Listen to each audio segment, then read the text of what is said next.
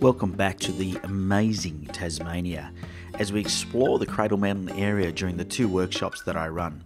I just thought I'd give you some context because the last video ended after day 2, even though we were there for 4 days with each group. The weather turned a little bit south and I really just wanted to focus on helping the participants get the best possible shot they could in the challenging weather. Anyway, this is the second group joining us for what's turned out to be a fantastic few days in Tassie. Round number 2, here we are. Round number 2. Happy days. We had a fantastic week last week and that's incredible. Here we are again. We're pretty happy about it all. So the groups arrived this afternoon and here we go, round 2. Wild Nature Photo Expeditions, if you want to get to Cradle Mountain, you got to go to his website or anywhere in the world because he goes all over the place. I'm very jealous. He photographs some amazing stuff all over the world, so make sure you look him up.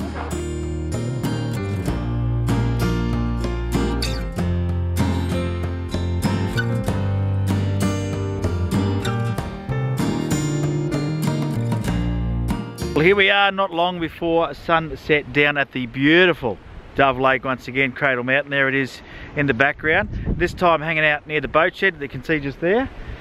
As you can see, pretty well rugged up, very cold.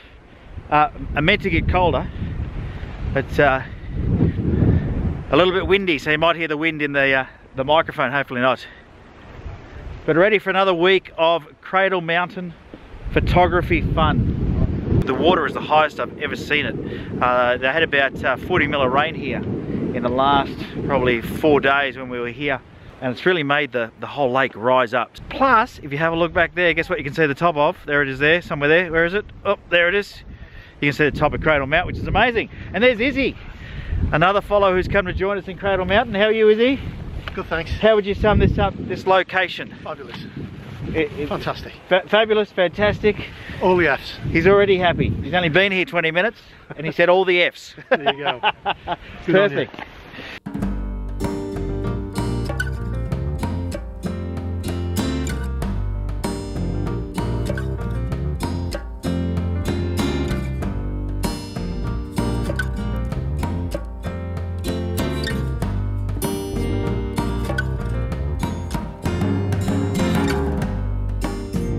A good shoot down at the boat shed for the first afternoon, and now we're heading across to what I call the Cradle Mountain money shot. They're going to love it because it's the one that everybody knows when it comes to Cradle Mountain is this money shot, so I'll show you shortly. So just walking from the boat shed across to the main area, and what do I come across? Peter here, he can't help himself, because take a look at that view. Good luck, have fun, we're heading down this way. Alright, here we are back at the money shot. I say back at the money shot, if you watch the previous video, then you'll probably see that we were here the other morning. But this time we're here with a different bunch of keen photographers. Well, as we continue to take photos here at Cradle Mountain, the light is really fading fast, so I'm going to wind this up here and we will see you tomorrow.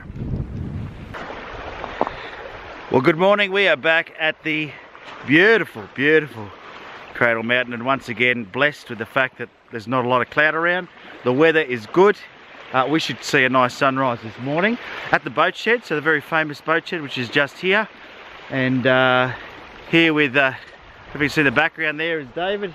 He's just set up. You can just see him crouching down just there, like a bit of wildlife. There we go. And then over here, you'll probably see a couple of lights. Just over here is Izzy and Julie just composing their shot for the morning with a couple of rocks in the foreground. What I'm going to do is I'm going to set my tripod up here as well, and I'm going to get a shot this morning.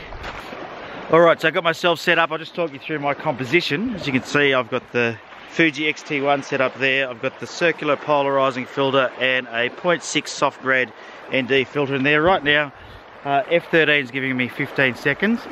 Still waiting for the sunrise. As you can see, the colour hasn't come out yet. The mountain has got a little bit of cloud on it, but things are looking pretty good.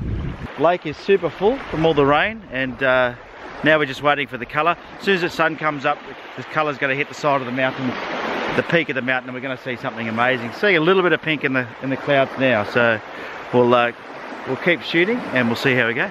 5 minutes now till sunrise. Just been doing some photography. I've become a portrait photographer, these young girls here. We're just loving this spot down here at Cradle Mountain with the boat shed. And got the camera set up, just now waiting for the light to hit the first peak on Cradle Mountain. Still set at f13, ISO 200, so ISO as low as I can go.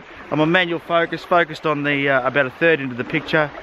Should be able to get a cracker of a shot this morning. Well, the sun's now rising, and just check out the colour on that mountain. Look at that, absolutely beautiful. It's exactly what we get up early for, is to be able to grab these money shots with the colour just hitting the side of that mountain, looking absolutely amazing. This happens like 60 times a year here at Cradle Mountain. Most of the time you can't see this mountain, so to get this morning on our photo workshop is absolutely amazing. So we're just clicking away, getting some great shots, something that we can print and hang on the wall.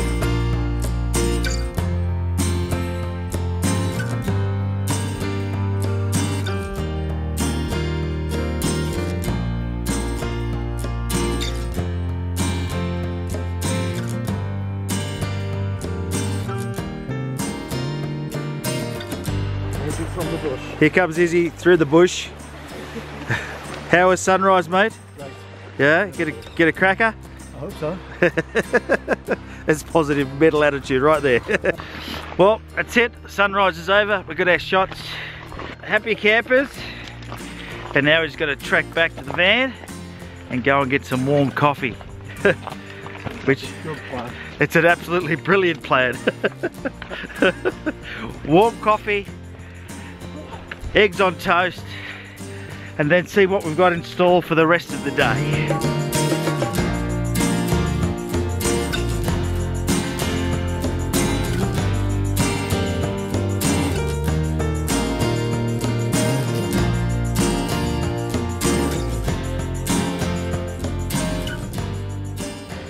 Well, after a couple of big weeks in Cradle Mountain with running a couple of photography workshops here with Michael, it's nearly come to a close. The last couple of days the weather hasn't been great, which is hence why there hasn't been much footage, because this camera is nowhere near weatherproof and I have to be careful.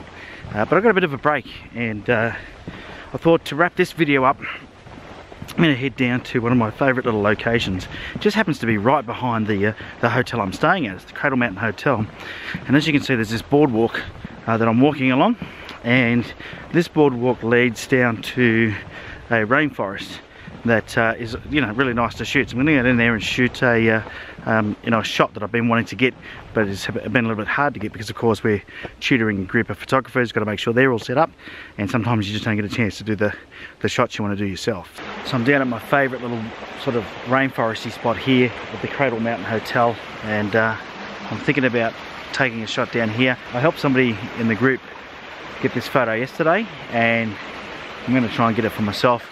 I just need to do a few things to get the shot ready. I don't know if you can see down there's some old bits of tree there that I want to move out of the shot, but essentially that's all I'm going to do, and then I'm going to do a nice long exposure with the water running through there. It should be quite a nice effect. Always hard to take a shot in the rainforest because it's crazy busy. There's so many things going on, but if you look around and really pay attention to your surroundings, you can find amazing compositions. And so I'm going to grab this shot because I've only got about 20 minutes before lunch. So I've got myself all set up.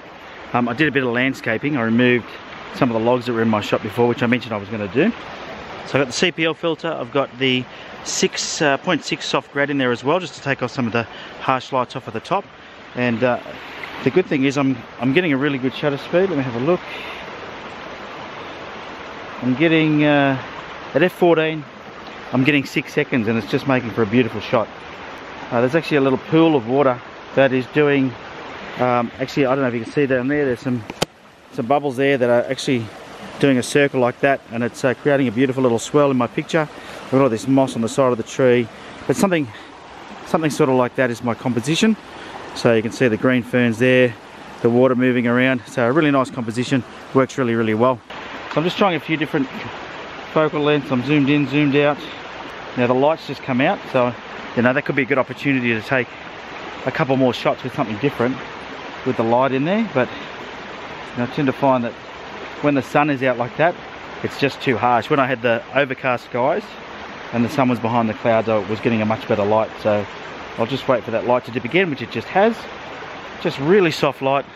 Now people when it's overcast worry about photography, but if you get the right location, like if you're at a rainforest, you get some amazing shots. So that's really going nicely.